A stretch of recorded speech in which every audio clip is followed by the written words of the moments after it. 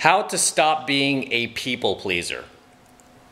Really, the way that you stop being a people pleaser is you stop putting their needs before yours. Because really, that's all that being a people pleaser is when you're putting somebody else's needs ahead of your own. Okay? And the reason why people become people pleasers, from what I've found, is the overwhelming majority of people I've met who are people pleasers have come from upbringings where their parents were controlling. They had what you call helicopter parents, right? And controlling parents, man, it's like, they mean to do well, they want to protect you, they want to see you do well, but in their quest to accomplish that, they create a lot of lifelong psychological effects in their children's heads. And then you see them play out as adults.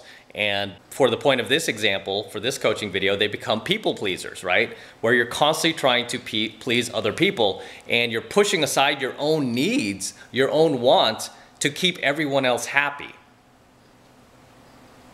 Do you feel me?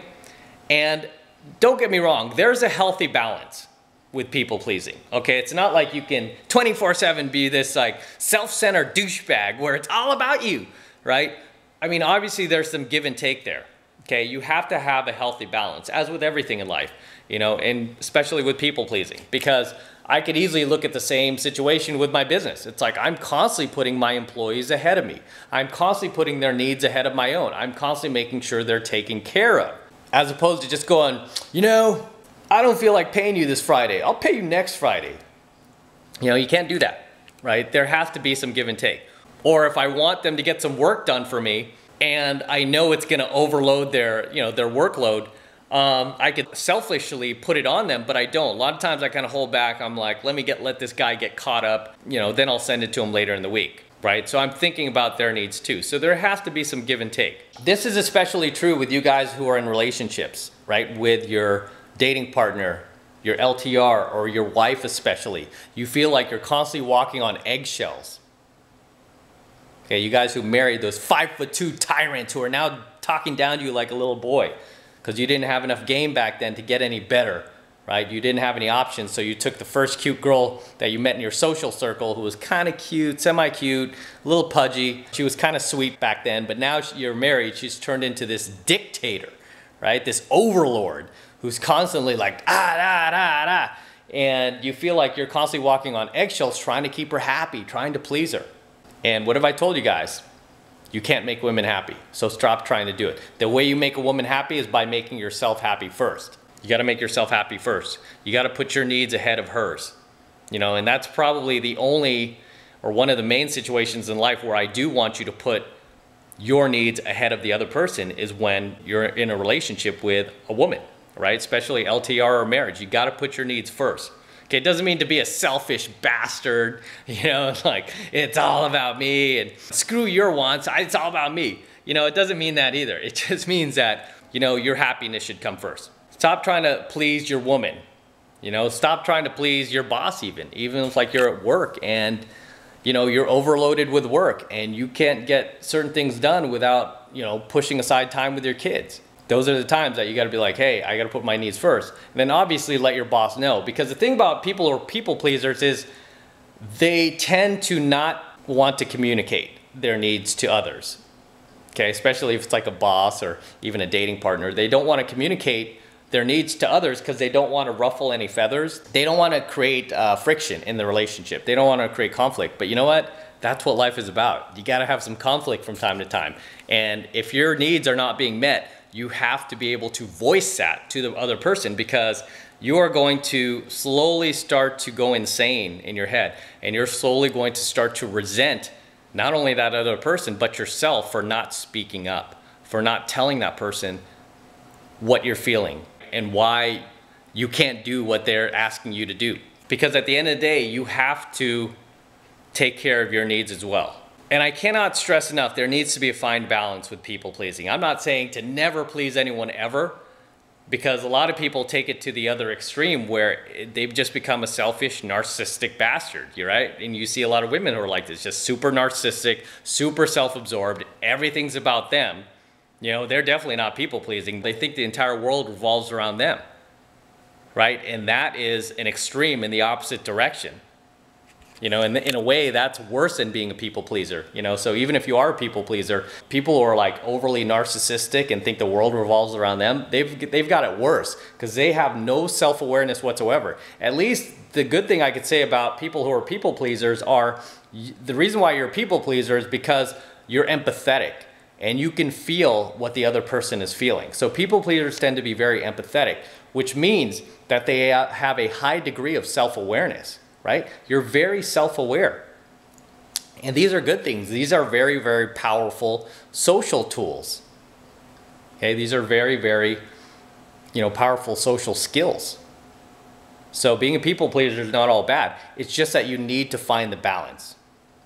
Okay, you need to find the balance. Doesn't mean you need to completely never please anyone again, never make anybody happy but myself. Like, no, you just have to find the balance. Okay, like I said, when it comes to your dating partners, especially if you're a man watching this, you got to stop walking around on eggshells in your own home, worrying that your wife's going to yell at you or worrying you're going to disappoint her if you come home late with if you go out with the guys this weekend and you come home late. That's what I hate about relationships too. A lot of you people are like, why don't you have a girlfriend? You're dating all these women. And it's like, you don't think if I had relationships before? You don't think I've lived with women? I've done all that stuff, I don't like reporting to anybody. I don't like reporting to anybody. And right now, the women in my life, I don't report to any of them. Sometimes they should test me. They're like, it's been like 2 days, I haven't heard from you, and not even a single text have you responded to. And I'm like, I'm busy. I'm busy. What are you doing? Picking up other girls? I'm like, actually I am. I'm doing it for my business. I'm taking students out. So yeah, I'm doing that.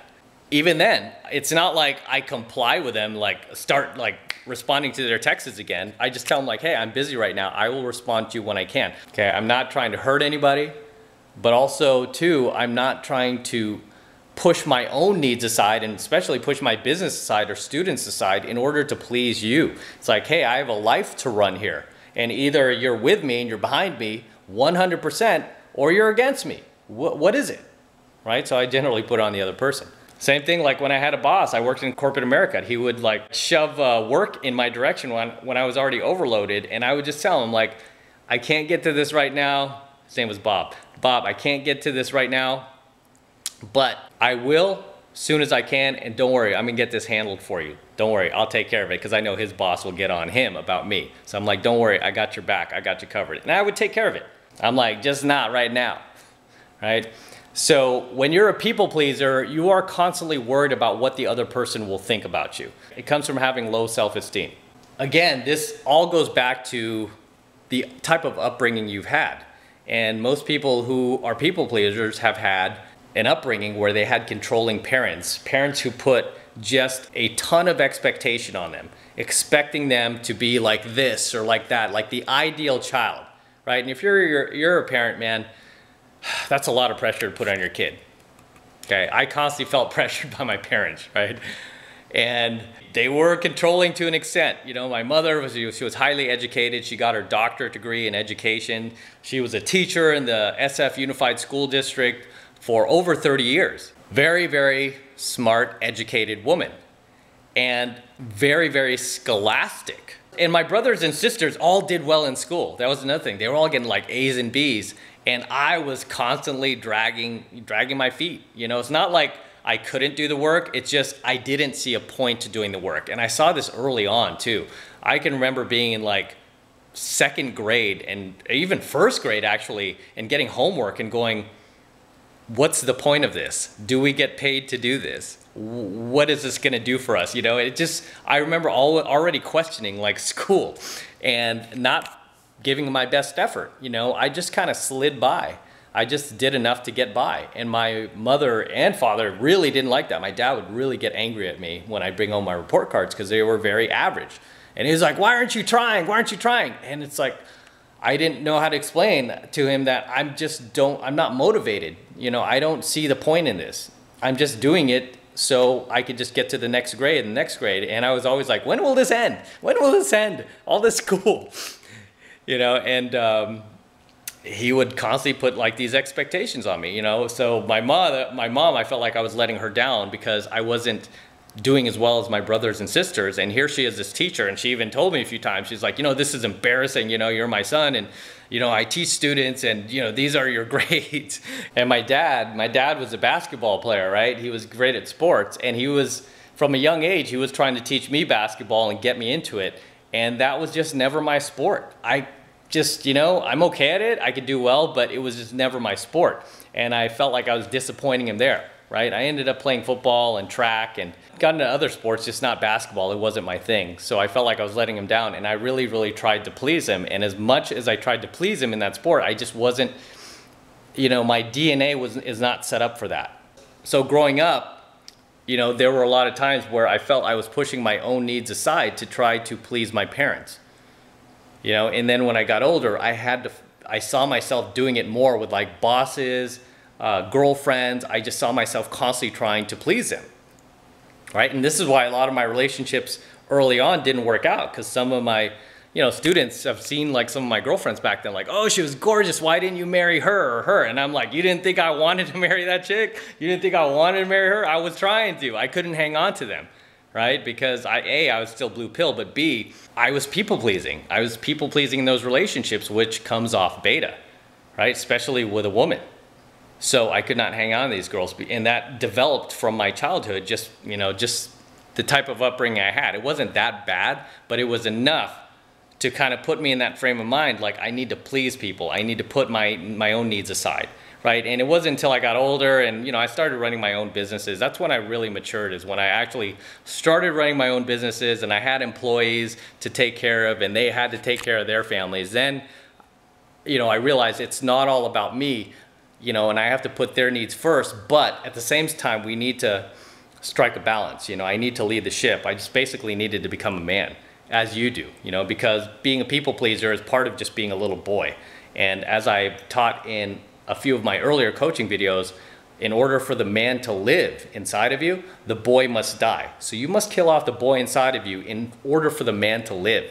Okay, and that's how you get rid of a lot of this people pleasing behaviors that you have. Because it's going to be very hard to accomplish big things in life if you are constantly at the whim of other people's needs.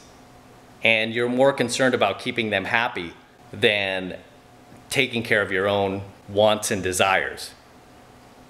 Okay? But again, there's a healthy balance. Okay? There is a healthy balance.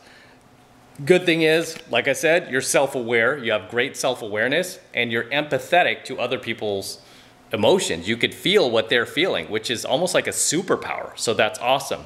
But you have to have enough confidence in yourself and enough self-esteem, right? Enough belief in yourself to stop putting other people's needs on a pedestal above yours. Stop pedestalizing other people and thinking that, you know, they're better than you. Okay, even if they are, you could strike a healthy balance. Like, yeah, this person's better, but you know, I can learn from this person. You know, I don't have to hate on them, I can learn from them, right? So it all comes down to that balance. So I know a lot of books out there on people pleasing will tell you, this is how you completely stop people pleasing, and I'm not telling you to do that, because I don't think it's healthy to make it all about yourself either. You know, I truly believe you need to strike a balance. You know, and that's what I found has been most successful for me. I've been able to take my business to the next level, my dating life to the next level, my health to the next level, because I'm constantly striking the balance. It's all about balance, guys. That's the secret to life, is all about balance. That's the secret to happiness, okay? Because you're never gonna be happy completely being a narcissistic, self-centered turd, right? Just as you're never gonna be happy being a complete pussified people pleaser. And if you grew up in a home where you did have controlling parents, and they were helicopter parents, and they put all sorts of crazy expectations on you, right? I see this a lot with students that I've had that are Asian. They come from like traditional Asian families where they expect them to get like perfect grades, right? Straight A's, you better get into the best schools, you better get a professional degree. You know, they prefer you to become a doctor or something, you know, just become wildly successful. All this expectation that gets placed on them. You know, and then as a result, they end up pushing aside their own needs just to please their parents, just to please their family, just to please everyone else in their life. When I was working in corporate America, I stayed longer than what I wanted to. Okay, I wanted to quit earlier. You know, part of the reason was financial reasons. I was making good money. I was trying to stack as much cash as possible. But the other reason too was I did not want to let down my parents, right? Because they were so proud of me. They're like, oh, my son, you know, he came from like getting into so much trouble growing up, and now he's got this phenomenal job. He got all these responsibilities, working for a corporation. That's like, I don't think anybody in my family has ever done that. I mean, I like reached a level of success that nobody in my family did. And then to leave it all, right? To walk away, to start teaching guys pickup is kind of jarring for parents because they don't understand what that is. They don't want to know what that is, right? They have no idea like how you're going to make a living doing that. You know, it was a big step for me because for a long time, I felt like I lost that respect from my parents for at least a good 3 or 4 or 5 years. You know, just recently now, they're starting to come back around. They're like, wow, he actually has done well for himself. They see that I've replaced my corporate income and then some. They see that I'm much happier. They see that I'm employing people all around the world and that people are depending on me and my business to feed their families, right? They're seeing that, they're witnessing that, and they're going, okay, he's actually made this happen. He's done this. So the respect has come full circle. Whereas when I left my corporate job, there was a lull. There was a period in between then and now where, you know, I didn't really come around my parents' house. I didn't really show my face that much anymore because I was just like, okay, I need to do what I need to do. I need to prove myself, right? I want to show that, you know, what I did was the right decision, right? But either way, I took that step away from pleasing them to, you know, to do what I needed to do. It wasn't even necessarily to please myself so much. It's just something that I needed to do for myself, right? I needed to go on my own path and purpose and not my family's, not my ex-bosses or anybody that I've worked for before because they were all trying to talk me out of it. They're like, you know, here, yeah, you got a good retirement plan, got a pension, you got a safe company you're working for, you're in management, and then you could rise up in the levels of the corporate ladder and this and that. And I mean, it seemed like a good idea to me if I had a family, but I didn't. I'm like, I'm free. I'm a free agent. I can go test my value in the market, in the free markets, in capitalism. That's what I love about capitalist society. I could test my value in the free markets and see what I'm worth. And I did. And for the first few years, I was like, shit. And it crossed my mind to go back. I remember the last interview I had was with Adobe Software in Silicon Valley. I went to the interview and I talked with the recruiter and the guy in HR. And I remember I walked back to my car knowing that I was running out of money. And I was like sat in my Mercedes that I was like on the verge of selling because I didn't have the money to keep this car. I was running out of money because I was starting all these businesses that weren't working. And I remember sitting in my car going, if I take this job, it's going to be another few years before I try this again. I'm like, you know what? I got to burn the boats. I've got to burn the boats. And I told the guy that I'm not going to go to the next interview. I'm going to stick with what I'm doing. And I burned the boats. And sure enough, you know, it was rough, but I built a successful business. Took the risk, right? I took that risk. And it stems from just letting go of that need to please other people, especially your family, especially your parents, because you'll always feel like this instinctual need to please your parents, especially your dad. If you had your dad in your life, you feel like you're constantly letting him down and you need to impress him, you need to please him. But the way you please your dad and impress your family is by becoming successful, pleasing yourself first, right? So that's all I have to say for today's coaching video. I'm going to wrap up here. Until next time, this is Matt Cross from Alpha Male Secrets. Don't forget to smash that like button below. Also, hit that notification bell right next to it so that you are notified whenever I release a brand new coaching video. More importantly, guys, make sure you subscribe to my channel. Too many of you guys are still not yet subscribed to my channel, and you're not getting these notifications when I upload brand new videos to YouTube. Okay, instead you end up finding them weeks, months later because you're not subscribed to the channel. So make sure you hit that subscribe button now. That way, whenever I upload a brand new video to YouTube, you will be the first to be notified about it. You won't have to wait in line. You won't have to go search for it on YouTube. Instead, you'll get it right as I upload it. You'll get it fresh. And for you guys who want to support my content and all of this red pill knowledge I'm teaching guys even further, the best way to do that is by becoming a premium subscriber of my premium alpha male content channel, which I am hosting on a private platform away from YouTube. Okay, why am I hosting it away from YouTube? I'm hosting it away from YouTube just in the event of one day they try to demonetize all my videos. They try to shut me down completely because they don't like this content I'm teaching. So I'm hosting all of my premium content on a separate private platform away from YouTube. And right now I'm giving away the entire first month of premium content for just $1. Okay, so it's just $1 for the entire first month of being a premium subscriber of my brand new premium alpha male content channel, which again, I'm hosting off of YouTube. Okay, and to get signed up, it's real simple. All you need to do is click that link below in my description box. It will take you over to my website where you could get signed up right now. It just takes 2 seconds. So do that now, and I will see you in my next coaching video.